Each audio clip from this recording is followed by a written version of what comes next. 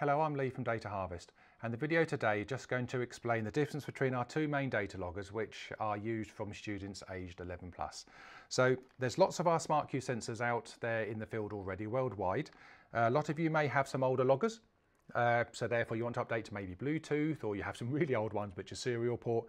These are the two choices that you have. Now what's the difference between the two?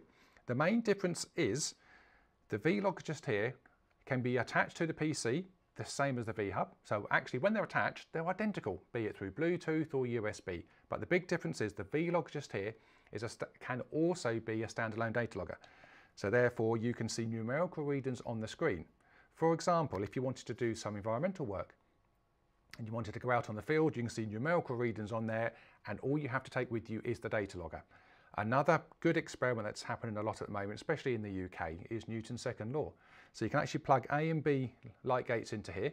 You can then show the velocity at A, velocity at B. It will also show the time in between, so the students can then manually work out acceleration themselves. So the big difference, this can be used by itself. You can see the readings on the front. All your existing wired sensors can also be plugged into the V-log there as well.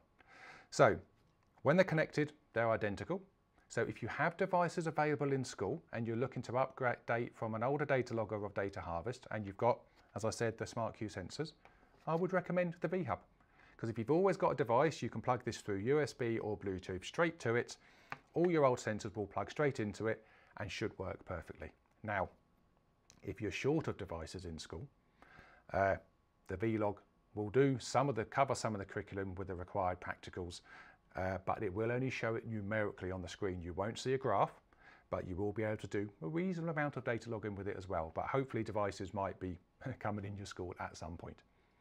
Now, going forward, we are selling these for many years to come with a limited amount of the wired sensors. But if you've got some really old data logging or you're looking to update, maybe it's time to move to the wireless sensors. Now, the big difference with the wireless sensors is they're data loggers in their own right. So for instance, the pH sensor here is USB, just like the loggers, and Bluetooth, just like the loggers, but you don't need a data logger. These are data logger built into here. This will go via USB or Bluetooth, straight back to your device, to your tablet, your laptop, your phone, and doesn't need anything in between. Now, another huge advantage of that is if you were, for instance, your department purchased multiple pH and multiple light gates, the pH can be used in chemistry the same time the light gates are being used in physics, because you no longer need a data logger. So this is, most new purchases, I have to be honest at the moment, are now going for the wireless sensors. But as I said, we are going to continue to support data loggers and wired sensors for many years to come. Now there's lots of videos on our YouTube channel showing how the wireless sensors work in experiments, or the wireless sensors themselves, and talking you through our EasySense 2 software. So please go on there, hopefully if you like what you're seeing today and you want to see some more videos, especially on the wireless sensors. I would like you to subscribe to our YouTube channel. Once you've subscribed, please go and click on the bell down the bottom to allow notifications.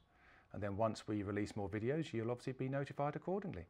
If you want to contact us here at Data Harvest, or you have any questions at all, please email us, which is sales@data-harvest.co.uk, and the website is data-harvest.co.uk. Thank you very much.